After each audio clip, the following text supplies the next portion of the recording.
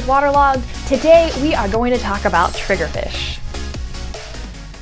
Okay, before we get too far into talking about some of the common triggers that you might see at your local fish store or online, I want you to be mindful of two things. One, of all of the groups of fish that I've talked about so far, triggers are probably one of the largest ones that are kept on a regular basis. And with large fish, means you're gonna need a large tank. Even as juveniles, some of these guys can grow very, very fast. So I recommend if you're thinking about a trigger, go ahead, bite the bullet, get yourself a big tank. You don't have to upgrade later. The second thing is that most of the triggers on this list, and I'll make note of it on the whiteboard, are not reef safe. So there's a couple species that are reef safe if you make sure to feed them a lot, but they're only considered to be reef safe with caution. So you always want to make sure you do your research before you commit yourself to buying one of these guys. They do have personalities, so I would hate for you to get one, fall in love with it, and then be out a coral tank. So let's go ahead and get started with some of the different species that you might see. First off is the blue trigger. Sometimes they're called the blue jaw or the blue chin trigger. Tongue twisters there. Now they're the smallest ones on our list, and they are actually reef safe with caution, Next is a comical character, the clown trigger. Now they are second largest triggers on this list. They're gonna be about 1 foot and 8 inches in length, so they're fairly large. Means they're gonna need a big system. Now they can be fairly aggressive, so again, always be mindful and do your research to see who you pair them up with. Next is our crosshatch trigger. Now of all of the triggers that I've known people to keep, this is the most common one that I see kept in pairs. Now what's really cool is you can actually tell the males from the females, and that the males are going to have a yellower body versus the females. Now they are another one that is reef safe with caution, so maybe something to consider. Next is the Durgeon trigger. Now these guys, in addition to a bunch of the other ones on this list, actually will spend a lot of time messing around with rock work. So when you are rockscaping your tank, and I'll talk a little bit about this later, maybe include some smaller rocks that they can push around and play with.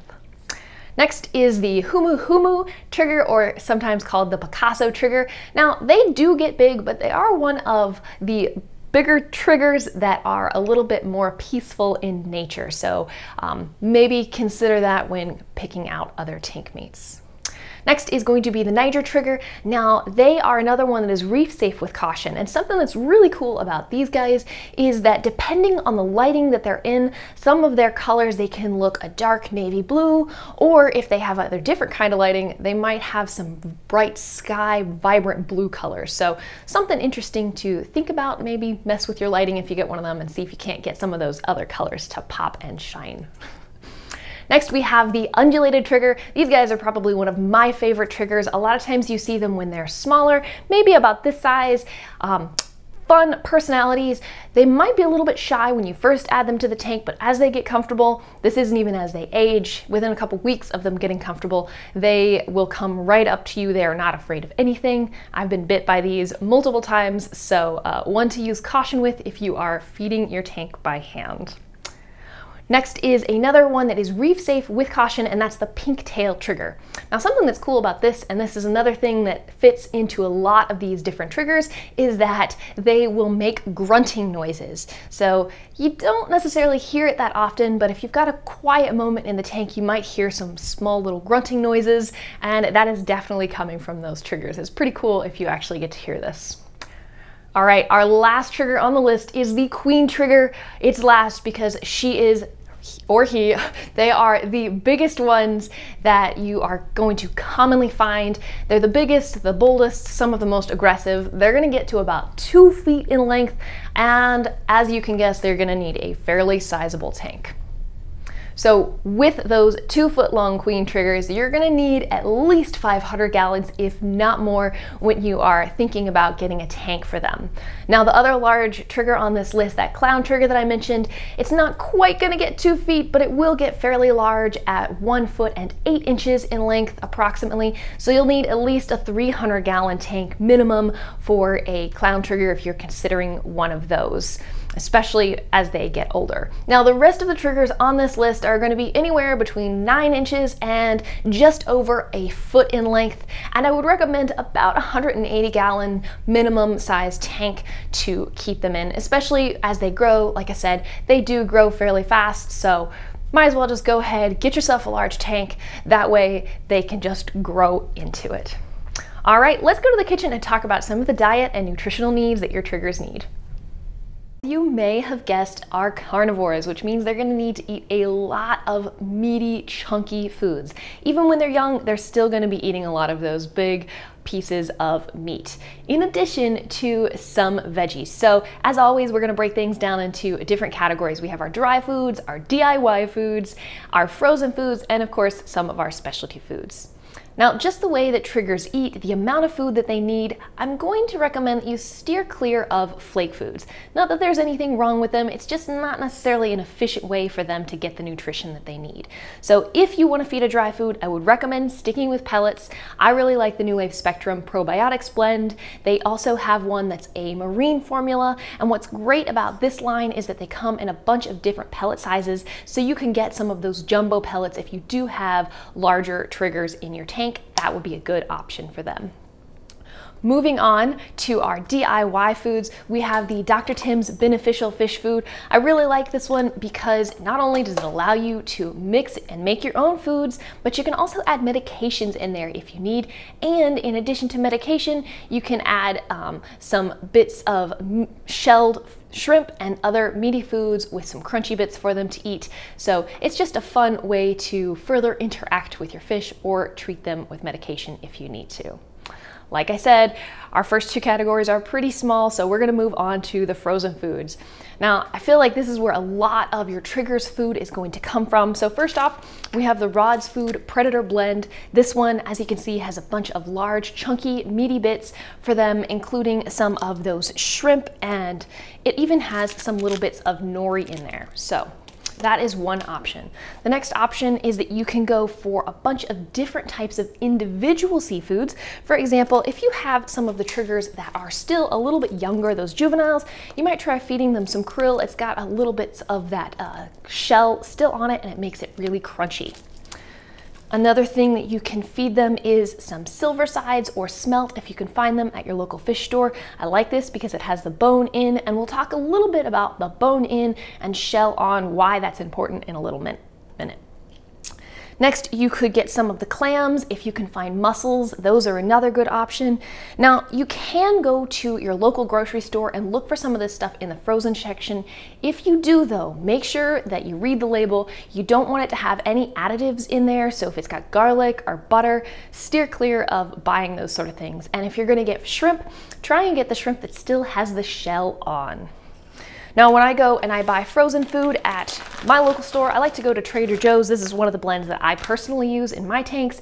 It's got a blend of shrimp, squid, and scallops in there, so it has a nice variety of food, and it's only $7.99, so the pack will last you a long while. Now, that's it for the frozen foods. Let's move on to some of those specialty foods. Now, I know I said that triggers are carnivores, so they're primarily going to eat the meats, but you should occasionally offer them some veggies. So different types of nori are good. Now, you can see this Rod's blend, it has some of the shredded nori in there. You can use that. Some of the other fish, if you have them in the tank, might pick at that, but I would recommend sticking to those nori seaweed sheets. So you can get them in a bunch of different colors, the purple, red, and even green, something good to add to your tank and to supplement their diet. Let's go ahead and talk about some of the issues that your triggers might face. Okay, now overall, triggers are a fairly hardy group of fish. Even for beginners, they're a really good option if you are looking to keep a fun, charismatic fish, but that's not to say that they don't have some of their issues. So one of the first things, and this is a specific characteristic to trigger, they have on their dorsal fin, they have a spine that's really rigid, and if they get scared or threatened, their defense mechanism is to shoot those spines out, and it allows them to wedge themselves themselves into the rockwork, making it near impossible to get them out. So if you are watching and observing your tank and you see your trigger doing this behavior, it looks like it's wedged or stuck in a rock, leave it alone. For whatever reason, there was some sort of environmental response that triggered it to wedge itself in between those rocks. Give it some time, eventually that will pass and they will be out and swimming around in no time. So don't fret if you see that behavior.